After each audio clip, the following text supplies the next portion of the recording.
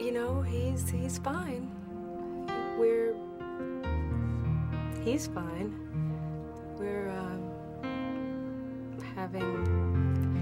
working some things out. I want to work it out too. I mean, I love my husband, and we got married for a reason. Destiny, I'm sorry I had to bring it to you this way. I'm done. I'm tired of being bored in a relationship. Look, my name is Troy. What's yours? I'm Destiny.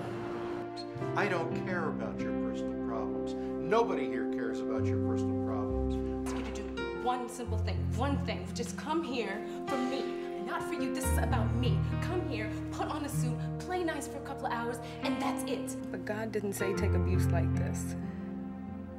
Damn it, we deserve better.